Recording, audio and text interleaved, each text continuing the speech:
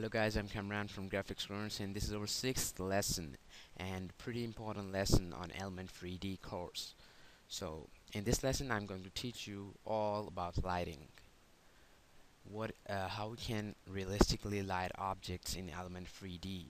What are the basic methods? How to use them? Which lights are available? Are there some other options of lights in Element 3D plugin? Yes, I'm going to answer all of these questions. So let's get started with the two basic things. So the one is the fake GI, fake global illumination, which I'm going to show you right now how to create a fake GI. So first I'm going to get this image and I have to composite an object on it. As you know, Element 3D works on compositing speed, so it's not difficult to composite objects in Element 3D. It's really fast. So let's just go and get some 3D model. I have my best model where it was. Its name is Matthias, and I think so. It's not here. Yeah, there it is. So I'm going to import Matthias. I got it from the free 3dmodels.com. I'll put the link in the description so that you can go there and get that from there. So um, let me texture this up. Excuse me.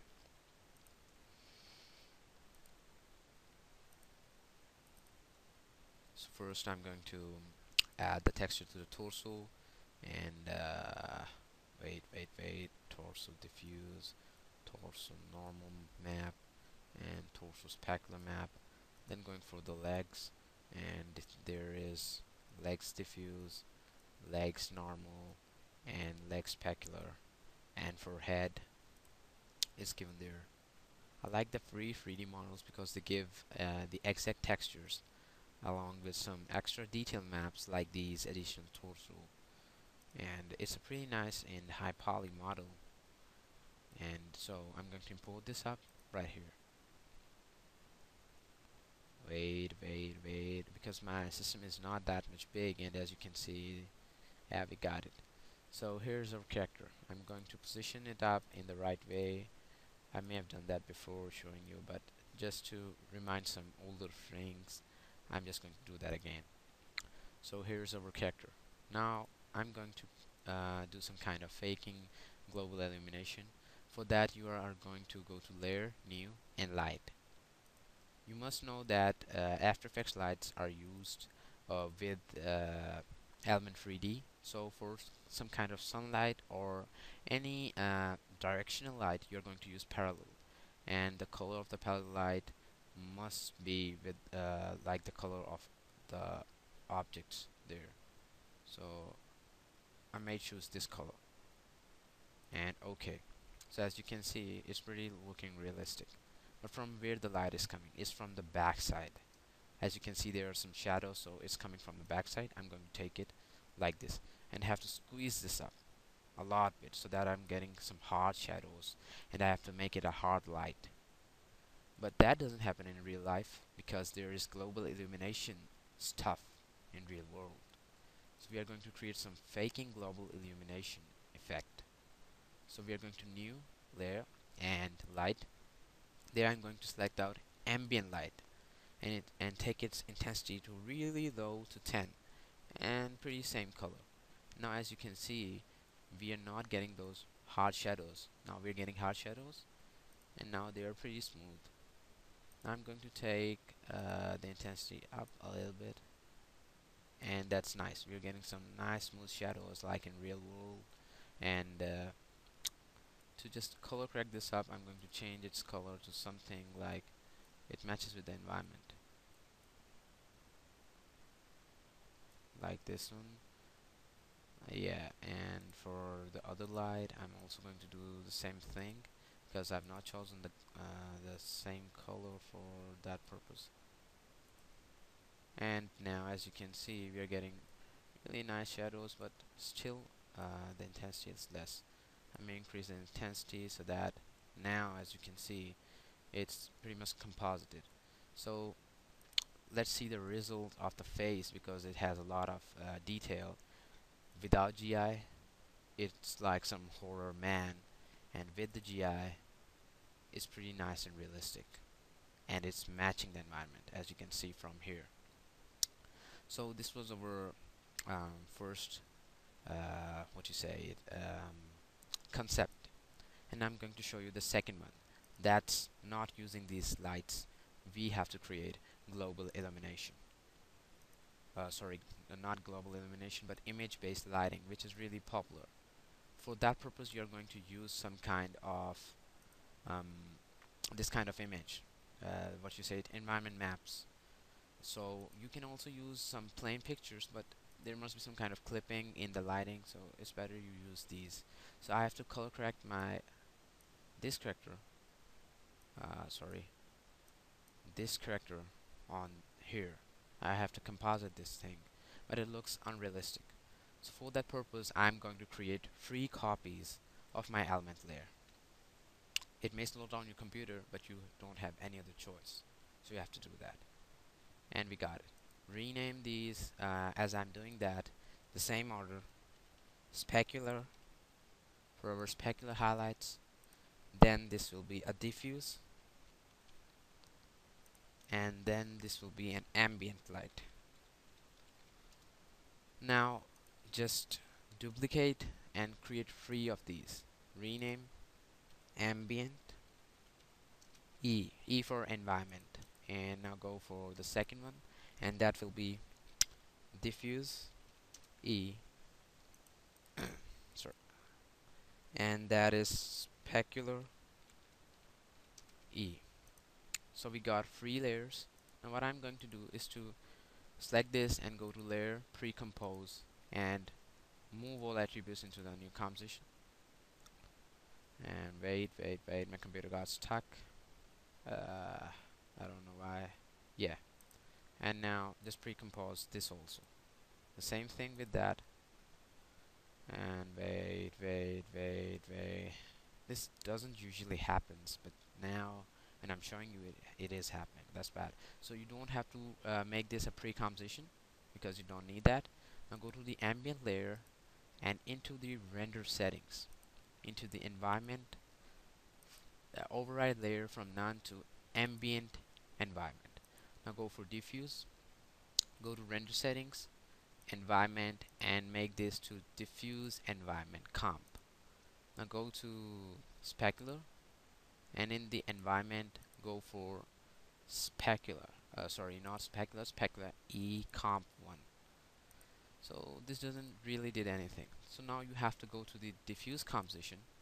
Here go to composition and settings. As pre-composing makes another composition, and take it to the lower size, which is 8 by 4.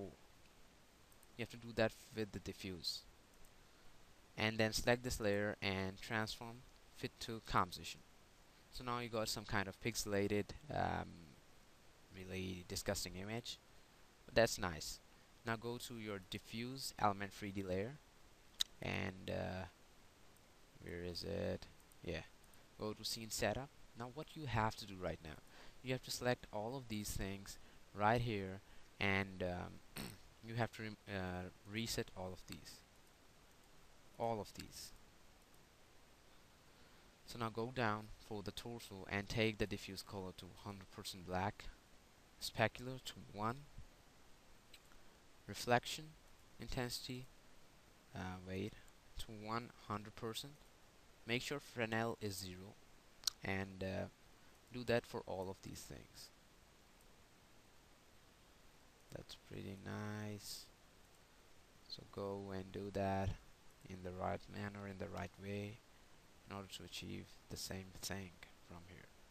And I know what's happening right now. I must check it out. There's some glitch or bug happening right now. I may check it out right now. So go to here and do that co-intensity. Wait, do it too. Why I'm using the slider, I don't know. So I made it some metal man or iron man, but this is not the reality. I'm going to check out what's happening. I did the diffuse composition, and I'm having this, and yeah, it's pretty much there. We got our diffuse character. Now I'm going to specular map composition, and here I'm going to composition and composition settings. Here you are not going for the smallest one, but the same resolution as I'm doing, 64 by 42, and then transform, fit to composition. Go there, Control D to duplicate the layer and hide this up. Now on the downward layer, go to Effect and Color Correction and Levels, and crush this up. Crush the image until you get really light spots there, and then uh, take the upper layer and change its mode to divide, and now go to Effect, Layer, New, and sorry, not the solid layer, New, and Adjustment Layer, Effect, Blur and Sharpen, where is it, and Gaussian Blur, and make it something like it's barely looking. You can barely look at it. So now select out the specular layer and go to scene setup. Here you don't have to reset everything, just leave the specular map there and delete everything. You have to do the same steps as you did in the diffuse, but leave the specular to 0 right here, because we are using specular map right now. And as you can see, we are getting some details, specular details right there from the map, and just clear out these things, take it to 100%, and let's just see the magic that we are getting. So it's something like cool Man in Black, but he isn't. He's just a 3D model. Anyways, we have to complete the process. So we're getting some haunted man, dark man in the street. Oh, what happened? Everything destroyed? No. Now, at the diffuse element layer, take normal to overlay. Let me check out. Yeah, we're getting it. And at the specular layer, make it to add. Maybe I've done it in the wrong way. Let me check it out. Maybe this to overlay. Wait. Take it to normal, and this to overlay, and this to add. No. I did that. Sorry for all that fuss, but I know what happened. Now it's pretty looking like it's inside there, but I forgot one thing to do. The first thing I forgot, you have to go to Layer, New, and Light, and have to create an ambient light which is 100%, which is of 100% intensity and has a color of white. So now we got a metal man like that, but we wanted an IBL. So what to do right now? So what you are going to do is to go to Output, and there into the multi-pass mixture, and decrease the reflect intensity, or may increase it in order to get some realistic results like this one, and may decrease the specular, and go to specular and do the same thing. Try to fix these up, and you're surely going to get some realistic results, as you can see right now. Now this is called IBL, image based lighting. We just used one light and no other parallel lights or something like that. But what about some kind of point lights? Point lights are seriously not needed. Those can be used for some kind of pillars having small lights on them, which are of just small intensity. That's used for just that purpose. And there are some other options in Element 3D for lighting, which you can just test out by yourself, which is here. You can do that. Don't use comp lights and add lighting as anything you want, but that's seriously not interesting. So this was all for the lighting tutorial, and check out the next rendering tutorial. If you like our videos, please like and subscribe and view more and more, and spread the word around the world that we are creating some really cool tutorials on Element 3D, and we're going to create some really advanced tutorials on it soon. Thanks for watching.